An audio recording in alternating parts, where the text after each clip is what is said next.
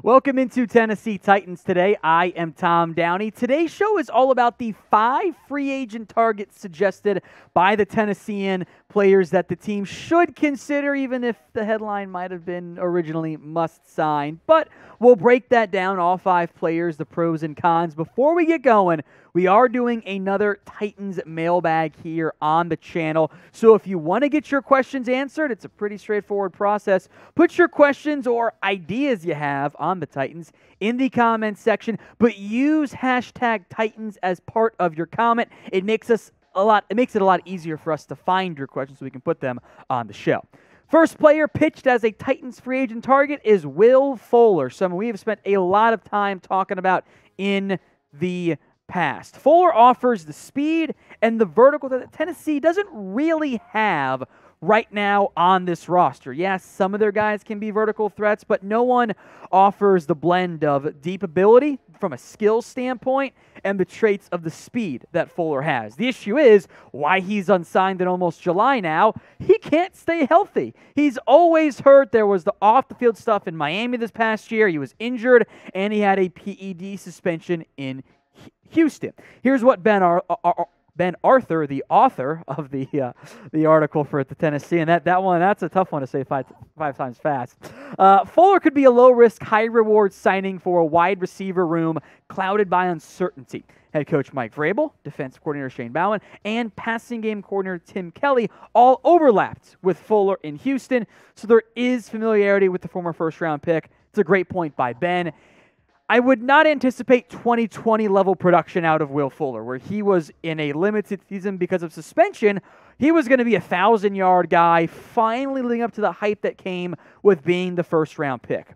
If I could get 2018 production, though, out of Will Fuller, maybe even 2019, I'd be really happy because I feel confident in the top of this wide receiver depth chart. Robert Woods, Treylon Burks, once the asthma, conditioning, whatever is actually going on is taken care of, he's going to be good. That's a good 1-2 punch. Nick Westbrook-Akina, Des Fitzpatrick, Racey McMath, maybe Kyle Phillips becomes a slot sooner than later, but I think he's more of a 2023 impact, less so this year. I don't trust the wide receiver room at this point. This is not the only wide receiver on the list. We'll get to that one later on in today's video. But in general, will the Titans make a singular free agent signing? This is going to be the pinned comments on today's video, so I want you guys to make your predictions. Y for yes, they will, N for no, they will not. Let's go to the offensive line, first of 2 at that grouping. Daryl Williams of the Buffalo Bills. I think the argument pitched by the Tennessean was pretty sound. In addition to offering some right guard help, he'd be a right tackle, I think, for Tennessee.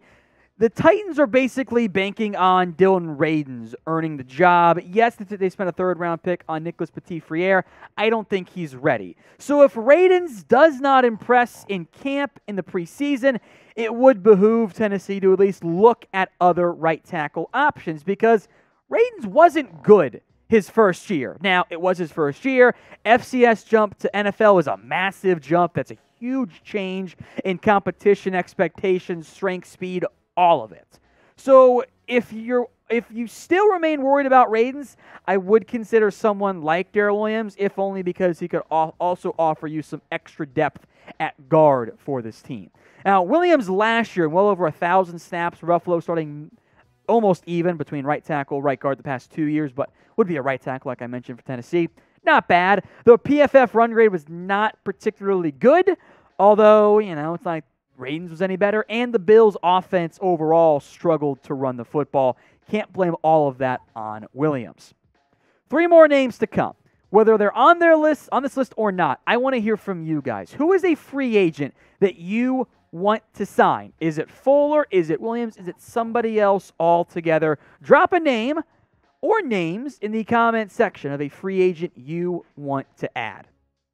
Back-to-back Bills on this list. Cole Beasley is next up here. He would be and would only be a slot receiver, which makes it a clear role for him, but also potentially limits the flexibility here. He has been productive in his NFL career in both Dallas and in Buffalo, but he's a slot-only option. There's zero outside wide receiver ability, and if Kyle Phillips makes this team, That's the role Cole Beasley would be filling, especially since I want Treylon Burks to get at least some slot receiver reps in year one, just like he did at Arkansas.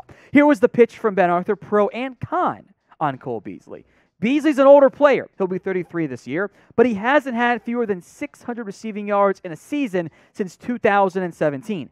Adding Beasley would bring off-the-field questions, though, as he garnered national attention last year for his outspoken stance against COVID-19 vaccinations.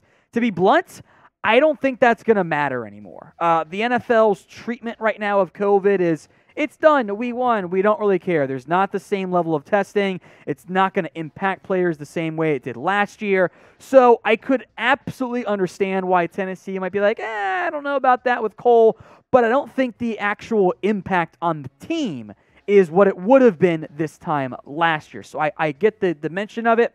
I would honestly not be that concerned about it as it relates specifically to actually playing football. What I would be more worried about is this. Cole Beasley had the same number of catches in 2020 compared to 2021. The result, by the way, in terms of yards, was a drop-off of 274. He was only a short area of the field threat and did not offer you much after the catch. Beasley is on the decline. That's why he's unsigned in June. Now, if you love the Titans, show your support by subscribing. We are 67. That is it. 67 subs away from reaching the 4,000 mark, and I can guarantee you 67 people will click on this video, they love the Titans, and they are not subscribed. If you are one of those 67, let's change it. Hit the big red button and join us for more free videos right here on Tennessee Titans Today. Defensive time now. The only defensive player on this list, actually, and it's a corner. Pierre Desir. Fun name to say. I have issues with this one. The pitch was the Titans are young at cornerback. They could use a veteran presence, plus Caleb Farley might not be healthy, and you want injury insurance. Oh, he also brings special teams value, like he played that big role in Tampa. It's all fair. Here's the problem. I don't know if you really need a veteran presence at corner. Isn't that Buster Screen's job? Isn't his job to be the injury insurance, the veteran presence, and help some on special teams? The argument of the special teams value is noteworthy for Desir, but if everyone's healthy, and I'm going to assume that they are right now, Christian Fulton, Caleb Farley, Elijah Molden, Roger McCreary, Buster Screen, Chris Jackson, that's 6 corners better than Pierre Desir. Quite simply, of the 5 guys on this list, by a pretty good margin, Desir is the one I am least interested in. And the core reason? Not that good. Desir has bounced around the NFL, a true journeyman. Seattle, Tampa, the Jets, the Colts. I think I'm drawing a blank on another team he played for as well. 2020, 2021. 24 games played, not all starts, mind you, but about almost a full season's worth of targets in the end. A shockingly high completion percentage, 75.6, is some of the higher statistics you'll see for completion percentage. It's unbelievably high. Yards allowed was 816, 6 touchdowns. Yes, he also picked off 5 passes, broke up 12 more, but teams threw a lot at Desir, and in almost all cases it was caught or he picked it off or broke it up, which is not how it normally goes. Remember, there are just some incompletions mixed in there. He got beat a lot. I would not trust him out there at corner. The 5th and final name on this list, Ereck Flowers, someone we have spent many a show on because I would love to get him in Tennessee. Before we go more in depth on him, of the 5 guys, who would you sign? Type WF for Will Fuller. Type DW for Daryl Williams. Type CB for Cole Beasley. PD for Pierre Desir. And EF for Ereck Flowers. I don't think Flowers is the best player on the free agency market, but we've spent enough time on him. We don't have to go too far in depth. I think he would be a starting caliber option at left guard. I think he'd be a low-end starting caliber player, but his play in 2021 is better than what I've seen over the careers of Jamarco Jones and Aaron Brewer. I know Flowers is aging. I know there's the first-round bust attached to his name, but the sack numbers are high because the quarterback was bad in Washington. They took a bunch of sacks that weren't Flowers' fault. That's why the pressures numbers is lower relative to the sacks allowed there.